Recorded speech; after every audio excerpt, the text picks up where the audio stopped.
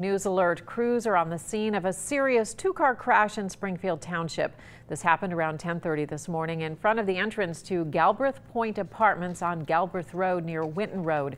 Police have shared little information with Local 12 at this point, but the westbound lanes of Galbraith are closed so they can investigate. One car is on its top, about 100 feet from the other car. We have a crew on the scene working to learn more. Be sure to stay with Local 12 News and local12.com for the latest.